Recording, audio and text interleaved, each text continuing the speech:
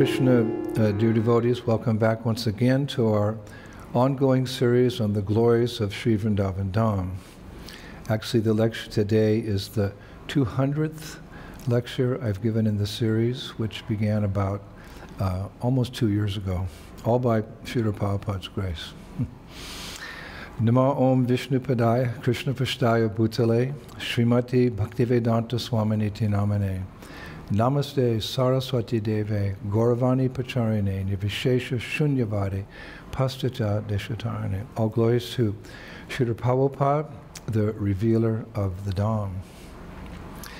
So, in our last lecture, we discussed Radha and Krishna's noonday pastimes at Radha Kunda and their subsequent departures for Yavat and Nandagram. Now, other versions of the noonday pastimes state that after Radha and Krishna leave Radha Kunda, they meet again at Surya Kunda at 3 p.m. The Astakaliya Leela Shastras mention that it's a daily meeting. The Astakaliya Shastras are Goswami literatures that describe in detail the eightfold daily pastimes of Radha and Krishna. But daily doesn't necessarily mean every single day. They say it means most days. And our Shastras specify that Sunday is the day of Surya Bhagavan, worshipping the sun god. So Radha and Krishna perform a special artik at Surya Kunda on that day. So today I would like to begin by describing in a little more detail Radha and Krishna's pastimes at noon at Radha Kunda, and then their famous pastimes later in the day at Surya Kunda. I say famous because our beloved Raghunath Das Goswami has immortalized the Surya Kunda pastimes in his Braja Vilash Shtava, text 88. He writes there, seeing her father worship Suryadev out of fear of the nearby Kamsa, Srimati Radharani, in the secluded place known as Santanupada, also earnestly worshipped Suryadev to attain a certain youth, whose complexion is as dark as a host of monsoon clouds, as her chosen husband. I pray that Suryadev may protect us all. Raghunath Das Goswami. And Srila Narahari Chakravarti also glorifies these pastimes at Surya Kunda in his Bhakti Ratnakara, verses 585 to 587. He writes, E Surya Kunda Grama Mora Nakya Haya Deka Surya Vigraha Vipini Surya Laya. This is Surya Kunda village, also known as Morana. Just see the deity of the sun in the temple in the forest. Sakisaha Surya Puje Rai Mahashuke Krishna Purohita Haya Pujayako Tuke. Along with her friends, Radha went with great joy for Surya Puja, and Krishna enthusiastically became the Purohita, means the priest. Krishna Prite Dhata E Surya Dhaya Maya Kahite Ki Mahima Kebana Aradhaya. Aradhaya. This Surya is the great giver of Priti towards Krishna. Hearing his glories, who will not worship Surya here? Very beautiful. So, first, as I mentioned, we'll speak a little bit about their pastimes at Radha Kunda, Radha and Krishna's pastimes, at noon or midday.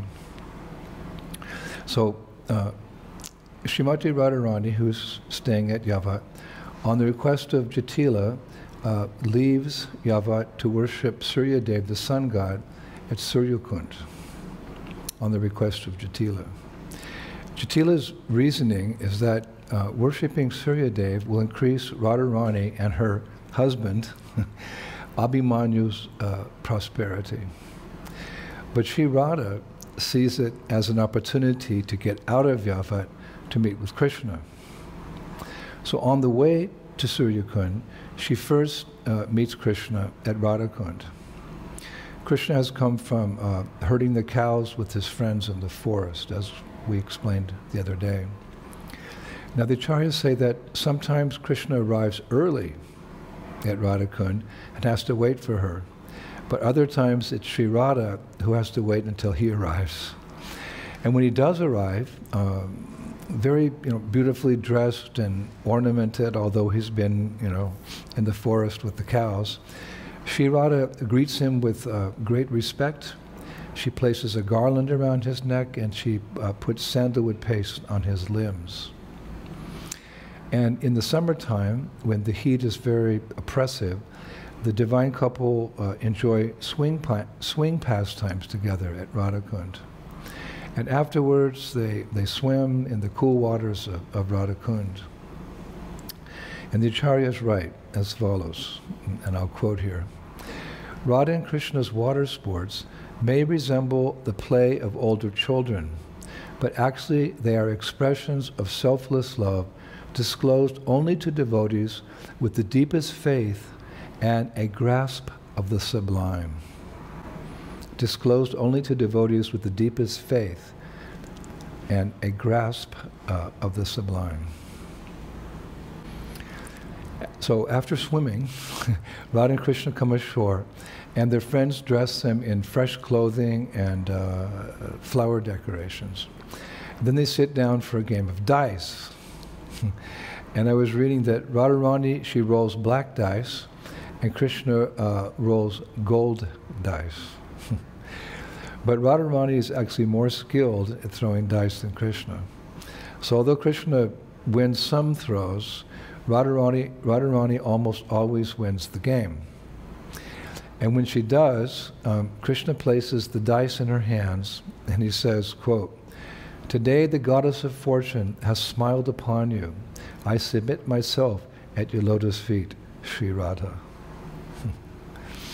Now, as a result of all this activity, swinging and swimming and playing dice, the divine couple get very hungry.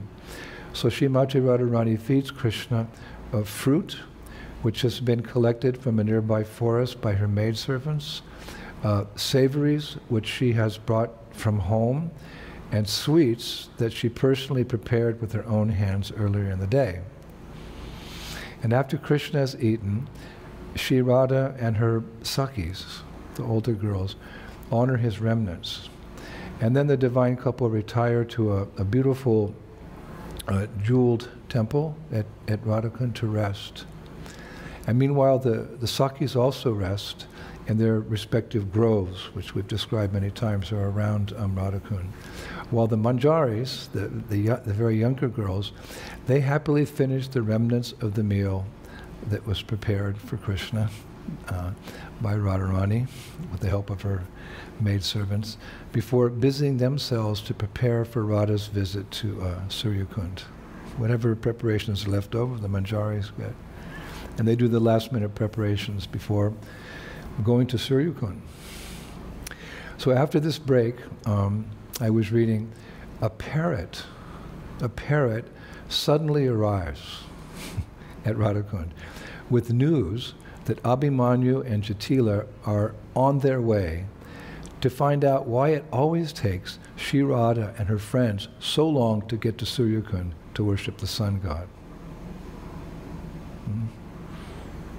Jatila and Abhimanyu have received a message that perhaps Radha and Krishna are at Radhakund, and maybe that explains why Radharani hasn't arrived yet at Surya Kunda, so they're on their way to pass by Radhakund. So the Acharyas, they write, it's very interesting, that this news is like a bucket of ice water tossed on Radha, Krishna, and the gopis, who all leap to their feet. So very quickly, Radha and her friends are off to Surya Kunda, and the Acharyas say, Krishna heads to Kunjara to change clothes, to appear like a celibate brahmachari priest. Now why is that? Well, we'll discover very quickly. So carrying the items with which to worship the sun god, Radha and the gopis are the first to arrive at a very beautiful altar at Surya Kunda, which stands in the center of a flower-filled grove within a forest of wish-fulfilling trees. That's how it's described. Of a flower-filled grove within a forest of wish-fulfilling trees. So Srimati Radharani and her maidservants, they then sit down near the deity of Surya Dev, the sun god. And they place gifts and items of worship on a silk cloth before the altar of the sun god. And they begin to sing traditional songs that glorify the sun god. And then, a little while later, Madhumangal appears, along with Krishna, who is disguised as a Brahmana priest, a young Brahmana priest, celibate, it said, Brahmana priest. And Krishna's, it's a disguise. Krishna's dressed in white cloth, and his hair is tied up in a top knot, looking like a lifelong brahmachari. And a scarf also hangs from his neck, and there's a large red spot of tilak seen on his forehead. I was reading, his fingers are decorated with rings, and in his two hands are kusha grass and a sacred book. And the Shastras say that he moves with an air of detachment. He's a renounced Brahmana priest, disguised. So it's not long before Madhumangal notices the sweets that are waiting to be offered to Surya Bhagavan, to the sun god. So Madhumangal says, "We should not keep the Lord of the sky waiting." He refers to him as the Lord of the sky. "We should not keep the Lord of the sky waiting for his worship or offering. Let us do the needful very quickly." So Radharani nods in agreement to Madhumangal's proposal and offers a seat to Madhumangal and the pujari who's approached to do the worship, Krishna, disguised as a priest. So then she places the tray of sweets into this Brahmana's priest's hands, into Krishna's hands, for offering, along with gifts of garments and ornaments. Now at that very moment, Abhimanyu, who's sometimes called Ayana, he arrives with Jatila. And it's mentioned that on the way to Surya Kunda, they didn't find Radha and Krishna at Radha Kunda, but the whole way they had been speaking very harshly about Radharani. You know, this rumor or that rumor, how she's meeting Krishna, this, they're talking about all these in a very harsh way. But because they're now in the presence of a demigod, Surya Dev, the deity of Surya Dev, and two Brahmanas, Madhumangal and the priest, Jatila and Abhimanyu, they control themselves and sit down in a corner of the courtyard to observe the ceremony, the worship of the sun god. So Srimati Radharani, she acknowledges their arrival by bowing her head as disguised Krishna begins reciting mantras, as you do when you worship the deities, reciting mantras to the sun god. And while Krishna is doing that, Radharani becomes very nervous that her in-laws may recognize Krishna who's in this particular disguise. So she sits there, it's mentioned, shaking with fear, not knowing what to expect. Now the other cowherd girls also sense some impending danger, and they whisper amongst themselves, "Ayana will surely recognize Krishna's voice. What should we do?" But Krishna is totally calm as he chants mantras and praise of the sun, for he's very happy and very content to be with Radharani again so soon after their pastimes at Radha Kunda. But seeing Radharani's nervousness, Krishna comes up with a plan to calm her down, as well as deal with Jatila and Abhimanyu's constant suspicions and criticisms of her. So how does he do that? What's his plan?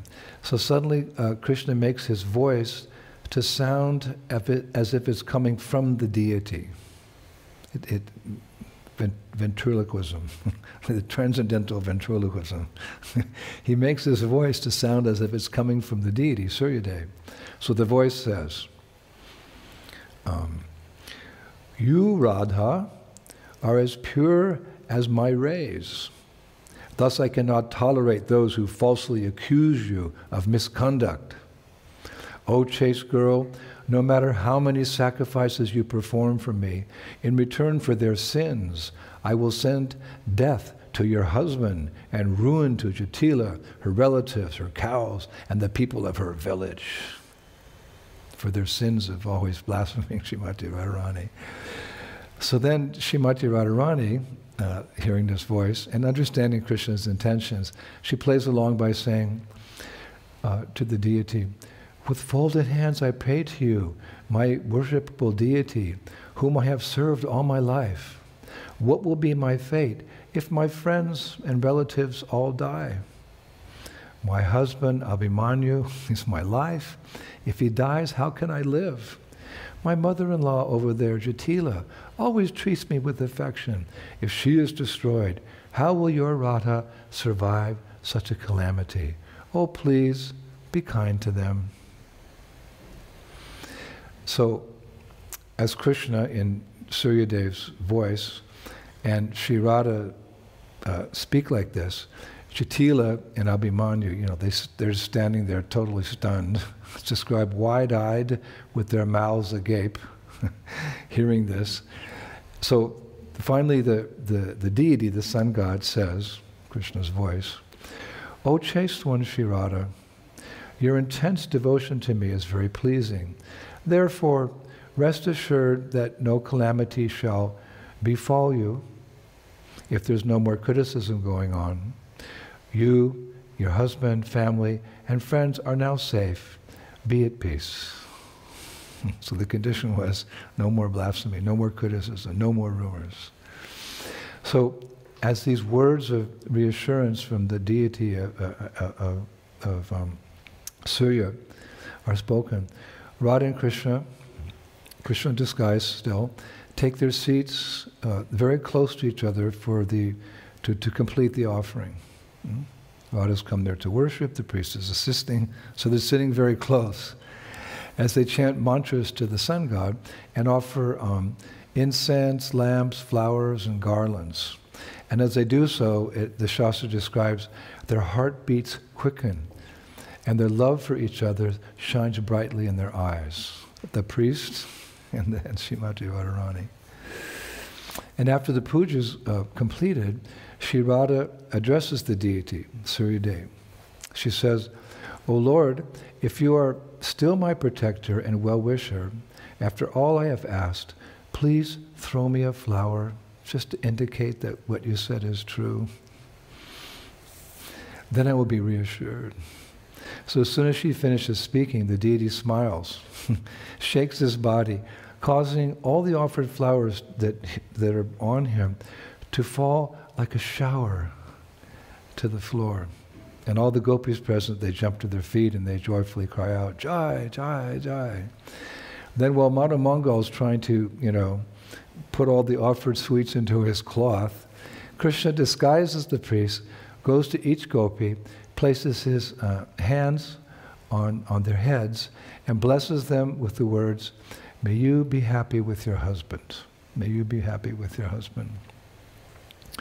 Now Abhimanyu, who's relieved to even be alive now, he sneaks away with Jatila without being noticed, and they head back to Yavat.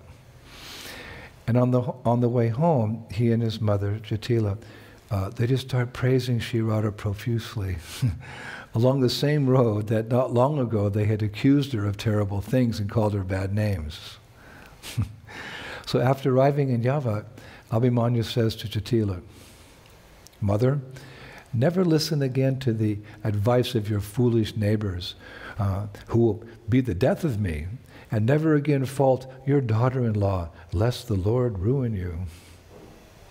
So as the two of them talked about all they'd seen and heard at Surya Kunda, they agreed not to speak about those things to anyone, but from that day on to simply praise Radha when she returned home, which didn't happen eventually, but this is the pastime for that day. But Radha wouldn't be home immediately. She would be a little late in coming home that day. For after her husband and her mother-in-law Jatila had departed, she and Krishna returned to Radhakund and continued their pastimes that had been, how would you say, rudely interrupted by Jatila and Abhimanyu. Remember, they had to leave quickly. And to free themselves from the stress of the episode at Surya Kunda, they again immersed themselves in the refreshing nectarian waters of Radhakund. And the acharyas say that they were relieved of all stress by splashing their worries away in games of love. That's how they put it. By splashing their worries away in games of love. Now the acharyas say that this pastime takes place every day. We've mentioned this principle before. But every time, it's like the first time. It's always fresh and new.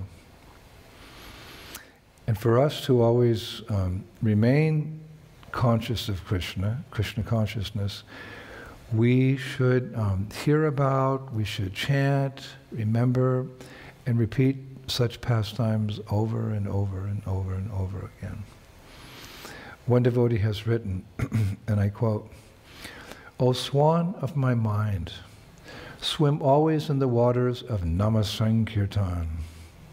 Play amongst the lotuses of Radha and Krishna's midday pastimes, and reject thoughts of religiosity, wealth, sensual pleasure, and even liberation."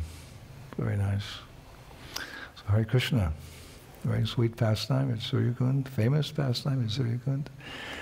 So we can finish today with, I've chosen 3 very beautiful prayers, calling upon the mercy of Krishna, and then Radharani, and finally a prayer to the divine couple together. Well-known prayers, but very appropriate, I think, for today. The first is Bimal Mangal Thakur in his Krishna Karnamrita. It's verse 104. He writes, Premdan chame kamadan, chame vedanan chame. Vaibhavam chame jivanam chame jivitam. Chame dhaivatan chame devanaparam. O Krishna, you and you alone are my worshipable deity, the giver of love and the fulfiller of desire. You alone are the object of my knowledge, my power and wealth, my vital force, and my very life. And Sri Raghunath Das Goswami prays in Vilapa Kushmanjali, very famous, verse 96, Tavaivasmi, najivami tvaya vina, iti vignaya devitam, nayamam charanantikam. To Sri Radha. O Radha, I am yours, I am yours. I cannot live without you. Please understand this and bring me to your feet. I am yours, I am yours. I cannot live without you. Please understand this and bring me to your feet. And finally, Srila Rupa Goswami prays to both Radha and Krishna in his Gandharva Sampartha Nashtakam, verse 6. Tvat kunda rorashi vilasapare shramena svedambu chumbi bhara nambu rahu shoyo vam. Vrindavan Ishwari kadataru mula bhajajho samvi jayami chamari chaya chama rena. O Queen of Vrindavan, when can I fan you with a yak-tail fan, with the jeweled rod, when you and Sri Krishna are sitting under a tree? Your lotus-like faces, beautified by drops of perspiration from fatigue after your pastimes on the shore of your pond, Shri Radha Kunda. Hare Krishna. Thank you very much, Prabhus. As we always say, we'll do some more research and we'll be back in a couple of days with more nectarian pastimes from the 12 forests of Sri Vrindavan Dham. Shri Shri Gaur Nitai ki, Shri Shri Krishna Balaram ki, Shri Shri Radha Shama Sundar ki, Vrindavan Eshwari Shrimati Radharani ki, Shri Shri Gaur Nitai ki, Mayapur Dhama ki, Shri Prabhupada ki, Go Premanandi, Jai Jai Sisi Radhe Sham Surya Kunda ki.